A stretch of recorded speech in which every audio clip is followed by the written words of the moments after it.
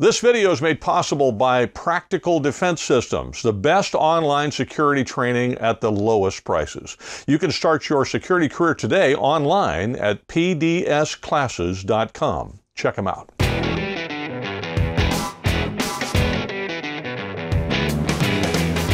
Hi, I'm Joel Persinger. I'm the Gun Guy. Thank you very much for everything that you do to help me keep this going at GunGuyTV. I'm very, very grateful for you. So please, if you haven't already subscribed, I urge you to do that. I would also suggest that you check us out on these other alternative locations because YouTube is pretty sketchy a lot. So Rumble, BitChute, those would be better places for you to go, I think. Although YouTube has been leaving me alone lately, so you just never know. But again, it's iffy. So at least now you know you can find me in these other places. You might also check out the GunGuyTV Firearms podcast. That's a regular podcast I do with Rick Travis and Sam Paredes. And I might even invite Sean Maloney from Second Call Defense at some point. You never know. We have some great discussions, and that is available on your favorite podcast player as well as Rumble. Lastly, I would mention that you might also check out the Practical Defense Systems channel, which is my other channel. That's where I make a living, is with my business, Practical Defense Systems. I put a lot of training videos up there, so those might be interesting for you, and that is all in the description. You'll find the links there. Today we're going to talk to Sean Maloney from Second Call Defense. He's a long-time experienced attorney. We're going to talk about constitutional carry and the march of constitutional carry across the United States. We keep on adding states. It looks like we might add Florida and South Carolina sometime soon, I hope. I think that'll take us to 27. I'm not quite keeping track, but that might be close. If I'm wrong, please put in the comments what the correct number is. We're also going to talk about California a little bit. In more specific, probably we'll talk a lot about San Jose, because San Jose has an ordinance which is troubling. It's requiring people to have insurance. All right, now that I've told you what we're going to talk about, the video's over. Have a great day. No, we got Sean here, so we're going to get Sean squared away, and we'll talk with Sean a bit. Sean, thank you very much for joining me. I really do appreciate it. It's always a pleasure. Thanks for having me. Oh, absolutely. And I love your background of your office there, and rather than mine. You look like you're sitting in the courthouse, so that's pretty cool. Mine. I'm in the bunker here in the People's Socialist Republic of California, where I have to hide away, or they'll come and take me and put me in the nut house. Anyway, so you've been kind of keeping track of some things. We have talked about the San Jose insurance deal, but I think before we talk about that, I would like to talk about the stuff going on with what I would call constitutional carry or permitless carry or whatever that's marching across the country, and how that is affecting the insurance business and what you're seeing as far as the Bruin case and what it's doing to gun control throughout the country. You have more of a national view of it than I do. It's all good stuff. When we start looking about and talking about constitutional carry and permitless carry, it's almost like a blitzkrieg of action. It's been in Ohio, for example, we just passed that earlier in the middle of last year probably. And 2 years ago, if you would have told me that we would have constitutional carry or permitless carry in Ohio, I would tell you you're nuts. We had barely even been talking about it. We just removed the duty to retreat. We had a long ways to go. And then suddenly the right people were in the House and the Senate, and the right people acted. And as with all these other states, quickly, we get constitutional carry or permitless carry. It's pretty exciting. And I think you're right. We're probably at 27, approaching 30 before we know it. And actually, it makes things a lot easier. And of course, all the naysayers scream, everybody will be shooting each other. You'll have people out there with no training, no experience to carry firearms. And I've always been of the view, looking and reviewing all the data from these other states, that accidental shootings or shootings don't go up in these states that have permitless or constitutional carry. And mostly, whether you have a permit state or a permitless state, it really doesn't matter, because we as law-abiding citizens and gun owners, if we're not comfortable carrying a gun, we're not going to carry a gun. And that's why training and education is so important no matter what we do. But even in the state of Ohio, when all the naysayers were saying, the sky is falling and there'll be accidental shootings everywhere, it just doesn't happen. It hasn't happened in West Virginia. It didn't happen next door in Kentucky. There's no reason to think that it's going to happen in Ohio or anywhere else where they enact this legislation. Are you seeing resistance in some of these states where it is passed? Are you seeing that some of the anti-gunners are stepping in to try to argue with it, even though it's been passed and become law? Usually what happens, and there may be an outlier out there that I'm aware of, But once it's settled and it's law, the naysayers go away. There's never any reason for them to come back and point their fingers and say, see, I told you so. So mostly speaking, when these things pass, their fight is over and they're going to go on to the next thing where they think they can get some traction. And there's always going to be blood running in the streets. It's always going to be Dodge City. I can remember when we passed restaurant carry in Ohio. If you're a concealed carry holder, you can carry your firearm into a restaurant or into a bar if you don't drink. Well, that was going to be the end of everything. That's been 2.5 years now, and nothing has happened. So again, nobody says anything about it anymore because there's no problem. Now, has this affected the insurance industry, the industry that you're in? I guess, do you call it insurance? Or is No, we're really not insurance, although we have an insurance-like product. We're a membership organization that provides legal protection and civil protection for someone forced to use a firearm in self-defense. And that important distinction is if you are considered to be insurance in the United States, insurance cannot provide benefits to somebody who's a defendant in the criminal case.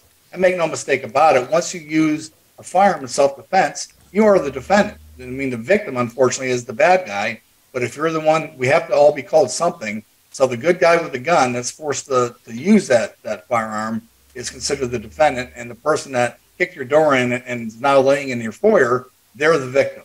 And so because we have a affirmative defense of self-defense, but we're defendants when we start out. Am I the defendant because I have essentially confessed by saying I defended myself and shot the guy, and now they have to determine whether I did so appropriately or not? Or why is it that I'm now the defendant? I guess that's what I'm trying to figure out. Well, you stated it pretty closely. Look at it this way. Whenever you shoot somebody or you kill somebody, that's a homicide. Even if I legally and had a reason to do it. So I shot somebody, I injured somebody, I assaulted somebody with my firearm because I was protecting myself. Well, that's an affirmative defense. You're saying I did it, I shot that person, but I had a reason, and it was self-defense. I was in fear of death or serious bodily injury or harm. I had no choice. Yeah, I want to make sure that we're putting the nuts and bolts together because this can get super confusing. Right. Homicide is not necessarily murder. Homicide is just the legal term for the killing of a human being. Correct. It's an intentional killing of another person. Yeah, you killed a human being, and that's a homicide. Now, that could be a justifiable homicide or an unjustifiable homicide. In other words, it could be I murdered the person, which would be unjustifiable, or I accidentally killed them, but the accident was my fault, so now I'm in some version of manslaughter, or maybe I killed them intentionally, but I didn't have malice aforethought, so now I'm in manslaughter maybe, depending on the state I'm in. But then there's I'm defending my wife, defending my family, or self-defense. That's a justifiable homicide. Am I getting that right? That's correct. Okay, so if that's the case, when people hear that, I know until I kind of started going through this a little bit, when I would hear the word homicide, I immediately thought murder, that's a crime. But it isn't necessarily. No, that's a homicide is simply an intentional killing of another human being. Now, when I intentionally kill somebody, I hold my firearm, I press the trigger to save my own life. I took another life because I had no other choice. That's a homicide, but I have an affirmative defense of self-defense, meaning that I was in fear of death or serious bodily injury or harm. These people were trying to kill me or hurt me seriously. So legally, I had the right to defend my life or the life of another. Bang, bang, bang. It's over now. This dude is on the deck. I'm still standing there. Fortunately, I'm not injured. Now I have to call the police. So I call the police. What do I do from that moment? I've called the police and I've said what? And then where do I go from there? Essentially, and we instruct our members to say there's been a shooting. I was in fear for my life. Send the ambulance and police, and then hang up. And then your second call should be the second call defense, where 99% of the time I'm going to answer the phone unless I'm on an airplane or somewhere else. But then we'll have another attorney that will answer the phone. And we'll talk to you before the police get there or when the police are there. I've talked to dozens of people while they've been sitting in the back of the cruiser for 2 hours while the police are conducting an investigation of the crime scene. So we'll talk to our members immediately, advise them of their rights, and talk to the police officers if warranted. And then our defense begins immediately on that occasion. And then If they're arrested for whatever reason, we provide immediate assistance for bail. Call your emergency contact, get you bailed out of jail, and pay a retainer. Recommend the best attorneys in the area where the shooting took place. You may not be home, so you don't know who that best attorney is. You're on vacation.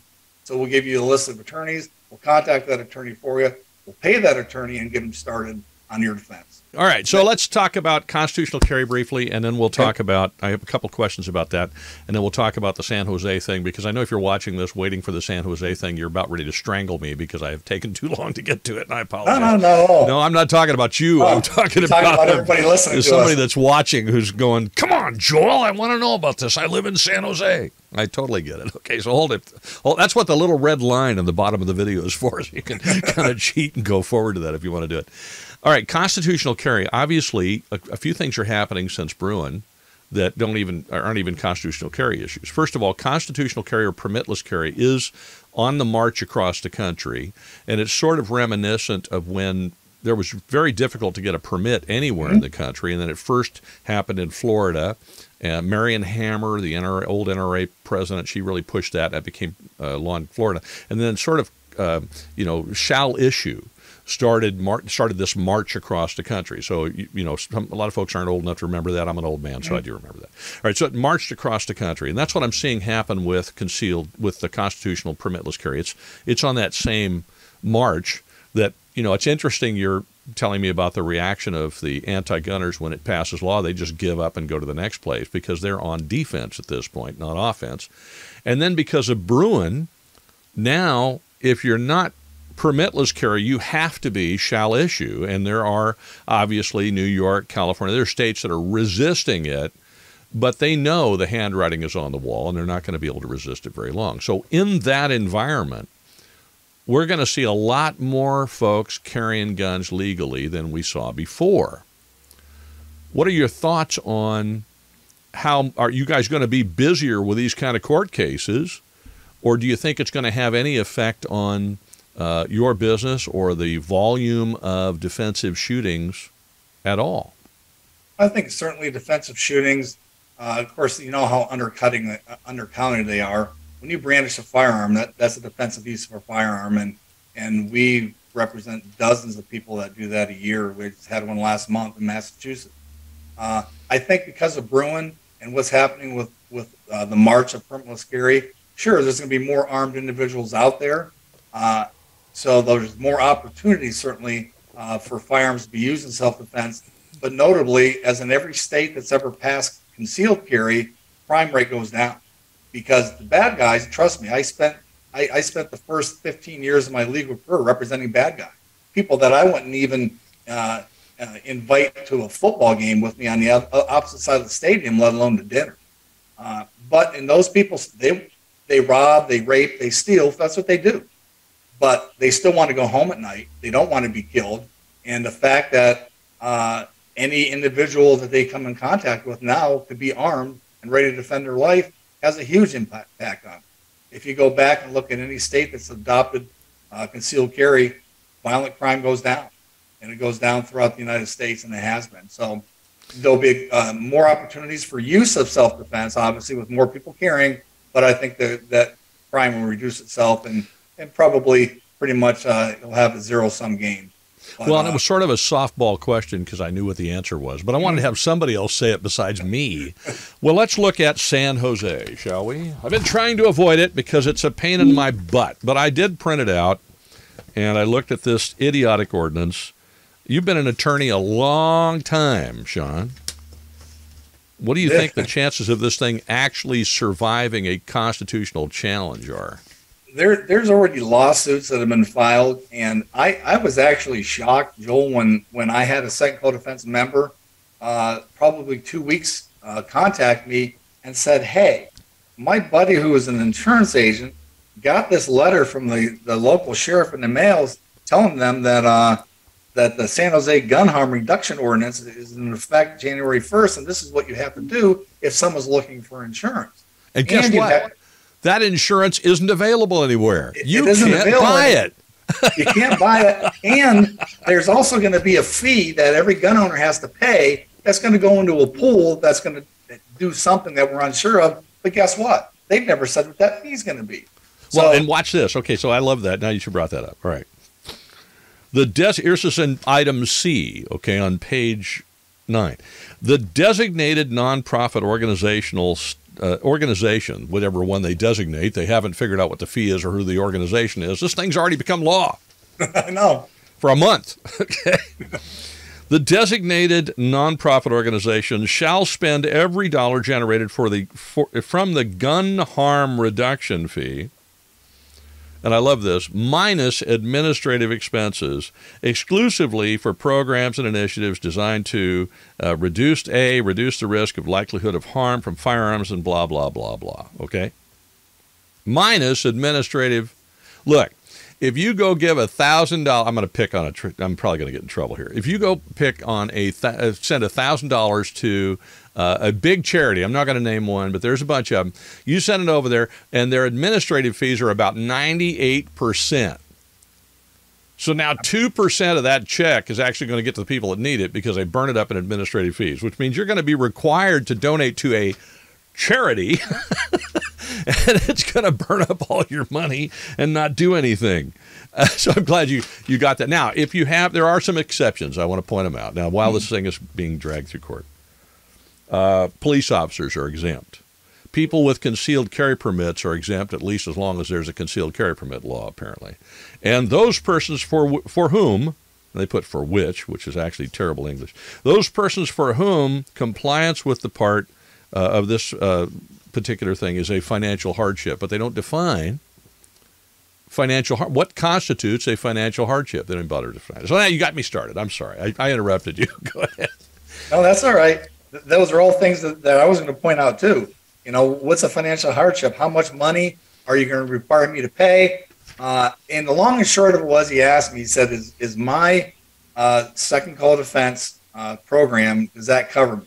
And I said, contact your insurance agent in California, contact a local attorney in California, but I can give you the legal information that based on what I can garner from what they're asking for, yes, second call defense, civil liability coverage that we have should comply with everything, but I can't tell you for sure because they don't know for sure. They haven't even defined what, okay, so compliance, right? You look under compliance. I'm looking under compliance and I'm going, what? All right, so here's the insurance requirement. This is what it says. This is all it says. This is it. Each person required to obtain and maintain insurance under this section shall demonstrate compliance with the insurance requirement by completing and executing a city-designated attestation form, which, as far as I know, has yet to be created and does not exist. I haven't seen it anywhere, and I couldn't find it anywhere. Oh, you got it? You got one? There's a link in there's a link in the sheriff's letter. It's called a gun liability insurance attestation form. Okay. To be compliant with the gun harm reduction ordinance, gun owners and those in possession of guns must have a current homeowner's, renters, or gun liability insurance policy for their firearms and ensure that the policy covers losses or damages resulting from accidental use of a firearm. But nowhere does it say how much. But it says specifically, doesn't it? Right. Doesn't it use the word specifically? Well, which means if I understand the word specifically, which the root word of it is specify, which means that in the insurance policy, the policy has to specify that it does that. I looked at my homeowner's insurance policy. We have State Farm. It ain't in there. It's not in there. I have State Farm. And as far as I know, it ain't in any of them. Well, so, right? Yeah. Yeah, so, I mean, that's why I tried to, obviously I'm not licensed in California. I'm licensed in federal courts, but so I looked at it, when I got their gun liability insurance attestation form, it was hilarious. I mean, it goes on, and it has a thing on the back that talks about household size and household income and medium income. For additional persons over add $4,050. I have no idea what this charge is for. They don't say what it's for. Maybe that's so they can figure out whether you are a person who is going to suffer financial hardship. Right. But they don't define what the financial. What do they do? Look at the form and then throw a dart to see if they can if you suffered financial list hardship? Medium incomes on here, but they never. Again, like you said, there's no requirement to have anything for what income. Well, I don't know. Well, not only that, if it's, you may have an income that's X, but if you have bills that are X plus 5, you're suffering a hardship if you got to go buy coffee. So, I mean, right? Yeah. Then it's interesting to me in looking at the compliance thing that, you complete this form and you put it with your guns. And you got to keep it with your gun if you have to. Keep it with the guns in the safe or whatever. Yeah. And that's it. And then if some cop, who has nothing else to do, right, in a world in which there aren't enough cops and crime is going up, if some cop who is just bored out of his or her gourd decides to ask you to see the form because they know or suspect that you might own a gun, then you have to show them the form. Now, what is the likelihood of that actually happening when police are running around like chickens with their heads cut off trying to deal with the crime in San Jose to begin with? Doesn't make any sense. Well, and what's interesting is the letter to the I didn't see that. You got a letter, okay. To the insurance agency from the sheriff's department states that if you don't have your insurance attestation form with the gun, you're subject to a $250 fine. Now, I couldn't find that in the statute anywhere. The only place I could find that was on the letter to the insurance agent. So I don't know. I don't know. Now, I did see something in the statute where they could confiscate your gun, but I forget where that is. And that, I forget I looked again and I couldn't spot it. It's a brief little reference here. Here it is here. Okay, impoundment. It's on page 12 of the statute. And it says, to the extent allowed by law, the firearm or firearms of a person that is not in compliance with this statute, says this part, the statute may be impounded subject to a due process hearing. So I guess they got to have a due process hearing first, and then they can impound your gun. So this is just it's a money grab. It's a registration attempt. We want to find out who owns guns in San Jose, and it's a way to take your guns away without you having committed a crime. They just made you a criminal if you don't fill out this stupid form, and if you don't buy insurance that is not available. You cannot buy it. So the courts have already decided, and I believe the Supreme Court among them, haven't they, that you cannot require someone to purchase an insurance product that does not exist. That's correct. And even more, the issue of requiring an insurance to exercise a constitutional right. So I guess our firearm is treated differently because you have to have an insurance policy for that. But what about for the Bible that I have in my desk? For my First Amendment rights, so I have to have an insurance policy to make sure that I don't incite a riot with other religions based upon my Catholic faith, and it's strange. So this is the stupidity and idiocy of this kind of stuff. This is a constitutionally protected, God-given, natural right. You know what's really scary? Is a law director drafted this. Seriously? I read somewhere where you contact the law director if you have any questions. So I'd like to find out where the law director went to school. Yeah, I don't know. Maybe he got his law degree out of a Cracker Jack box. I don't know. Well, okay, so that's the question is, what do you think? I mean, do you think I don't think this has got a snowball's chance and where of surviving constitutional challenges. No, and I agree with you 100%. I'm just hopeful that someone doesn't get arrested and someone doesn't have to try to defend themselves and pay for an attorney for this what I could be useless garbage. Now, I didn't check, and apparently you did. You said there are already some lawsuits on this?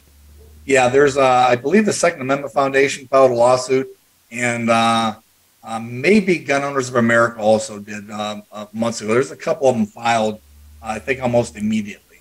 But what's funny is they're going to enforce a law that went into effect January 1st that parts of it don't exist yet. Right.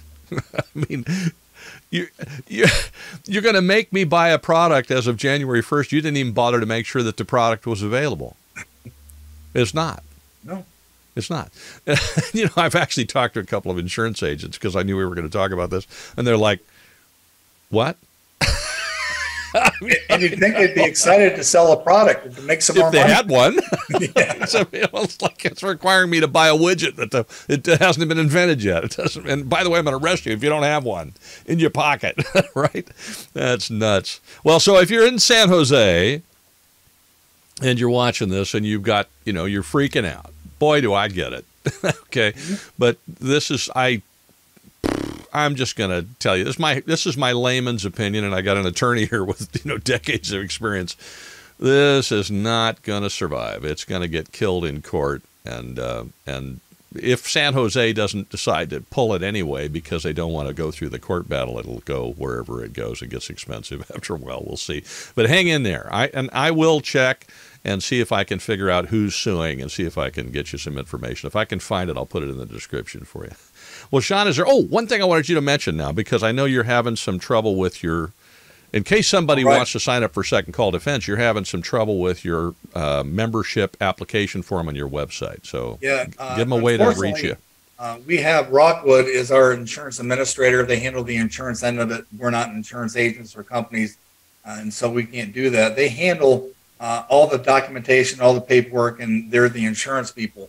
Their website was attacked viciously, and they've had to rebuild everything. And not only do they work for Second Call Defense, but dozens of other insurance companies. So because of all the privacy issues, the SEC materials that they're in charge of also, the FBI's been involved. And I just want to tell everybody who was a member of Second Call Defense, none of our information was targeted. None of it was harmed. They couldn't get to it. We have so many firewalls surrounding our information that they couldn't get to that.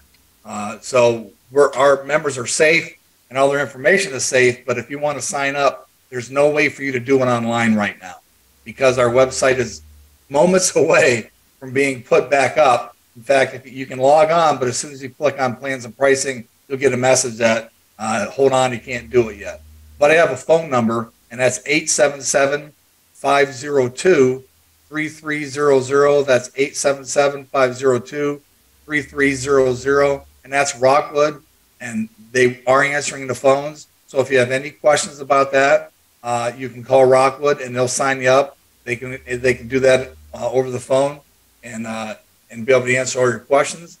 If you have any questions for me, my cell phone number is 513-484-0142, and it's on 24 hours a day, but I'm on Eastern time, so give me a break. But if you have to call me at 2 or 3 in the morning, I guess you have to call me at 2 or 3 in the morning. But I'll be happy to answer any questions for you also. I just want to ask you at like 3 o'clock in the morning, what's the meaning of life, or some stupid question like that. John, thank you very much for coming on the show. I really do appreciate it, my friend. I hope you have a wonderful week, and I appreciate you taking time out of your busy schedule. Well, Joe, thank you so much for having me. And again, I appreciate everything you do for us. It's absolutely my pleasure. Stay safe. Thank you again for watching all the way through the interviews. I realize these interviews can be long, but the information is pretty important, so we don't care if we make them long. That's kind of the way it goes. So I do apologize for the length, though. I try to keep them short. This one, we had a lot of interesting things to talk about. If you have any questions about Second Call Defense, I will put those phone numbers in the link. In the description, rather, so that you can check them out. I'll also put a link to their website there, because at some point it's going to come back up again. This has actually happened to my company, where we had a vendor that their website got attacked, and we didn't lose any customer information, but as a result, it took them like a month to get the stupid thing back up again. And unfortunately, people thought we'd gone belly up as a company when we hadn't. We're plenty of money, we're in good shape, and that's where Second Call Defense is right now. They're not in any trouble. They're not going belly up. They just had a vendor that had a problem with the website, so it's going to get repaired. Don't worry about it.